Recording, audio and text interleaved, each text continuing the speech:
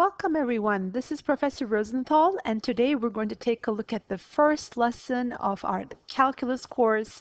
Our topic is limits. And just to briefly go over the learning objectives in this lesson, we're going to understand, hopefully, the concept of a limit as x approaches to a finite value such as c. We're going to try to understand or distinguish the differences between finding the function value at a point versus the limit as x approaches to that value.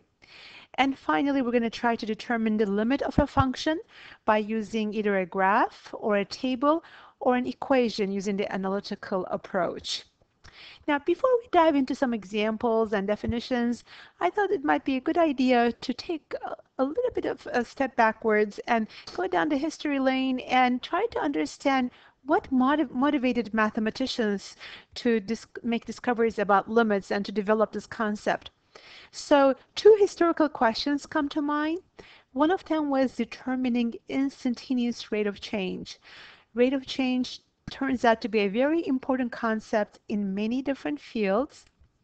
For example, in physics, the rate of change of distance per unit change in time would be velocity or speed.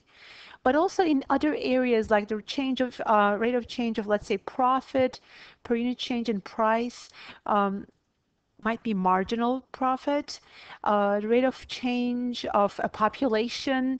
There are so many different areas that might use the concept of rate of change, and we'll talk more about this later. But at the moment, let's concentrate on just the speed, rate of change as a speed. Now, you can have average rate of change. So if this is your function representing the distance of an object from the ground at any given time t, the average rate of change can be determined by finding basically the slope of the secant line. The secant line is the line joining these 2 points. So let's say this is your time equals 1, call it t sub 1. This is your time is equal to 2t sub 2.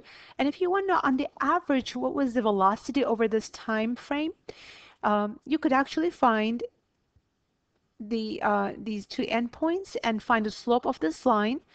And again, here we're assuming that the vertical axis is distance at any given time. And you could determine how much distance was taken over that time period divided by the time period, and that will give you the average rate of change at which that distance was traversed.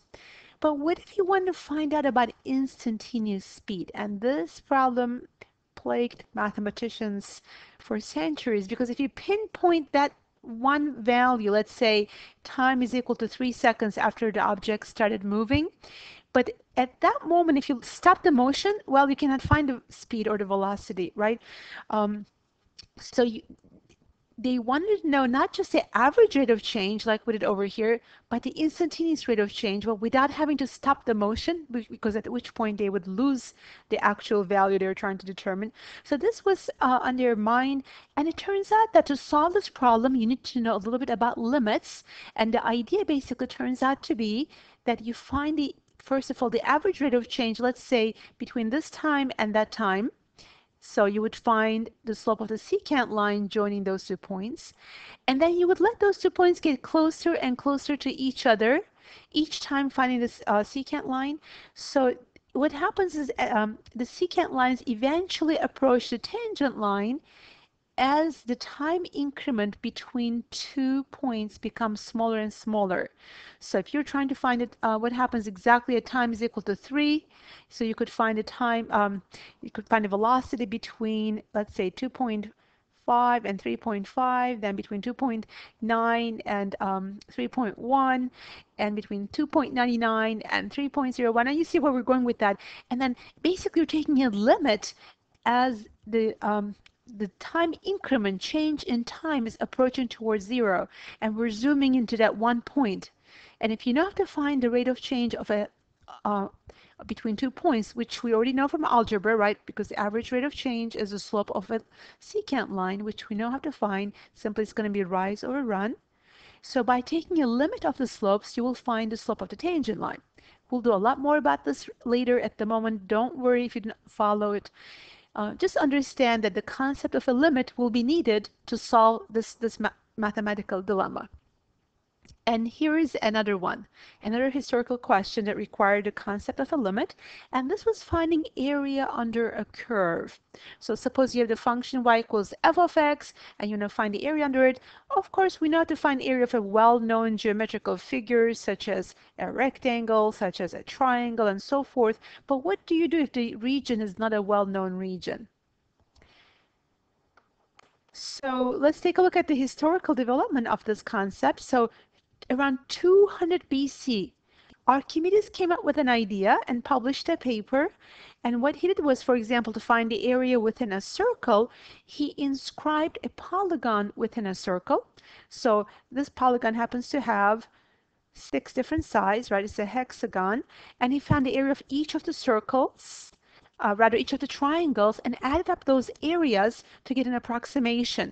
But you might say, what about all these areas that are not covered? For example, this little area here is not going to be counted for, this little area, and so forth, right?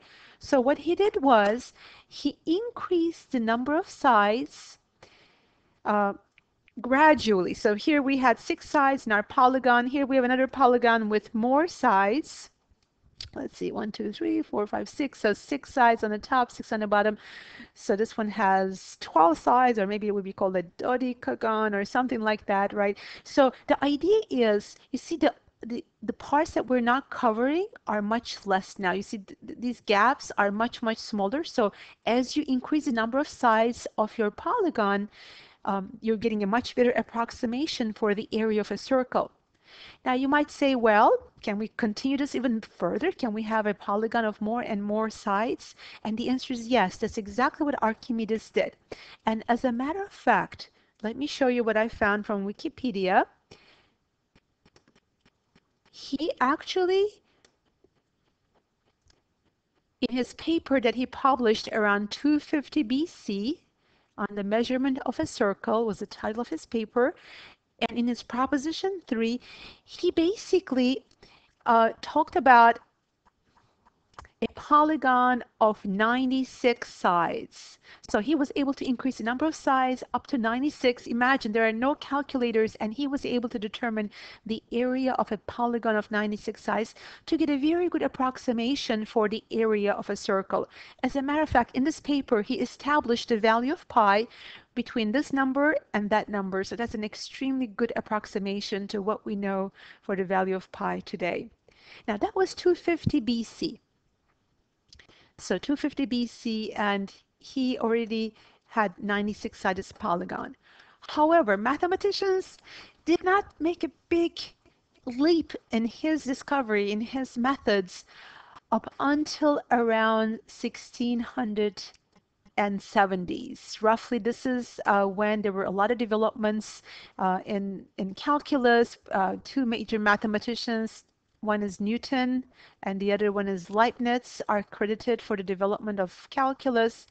So imagine between 200 BC or 250 BC to roughly 1650, 1670 AC, there was not a lot of progress made with Archimedes' methods. But what happened around this time is the seeds of calculus were put, and not only they were able to increase it to 96 or beyond 96, they went to infinitely many sides. You might say, what does an infinitely sided polygon look like? Well, we don't necessarily know what it looks like, but what we know is that if you could truly have infinitely many sides in your polygon, it would almost look like a perfect circle because the sides would match your circle. So as n goes to infinity, as the number of sides of your polygon go to infinity, you're going to have almost a perfect coverage of the circle. It's going to be almost the circle itself. So that will give you an exact area of a circle. And that's what Newton and Leibniz did as they were developing calculus. They discovered and expanded on the concept of a limit as n, number of sides of this polygon go to infinity. And the notation they used was this. We're going to talk more about this later. Limit as n goes to infinity of, let's say, a sub n, area of a polygon using n sides. So in that limiting case, we're going to find a perfect coverage, perfect area of that circle. So you might write something like this. In general, both of these two historical questions relied on the solution to them, relied on understanding the concept of a limit, and that's what we're going to do in the next section. We're going to delve into the concept of a limit and start from ground up and understand how to determine the limit of a given function. So that will be the next segment.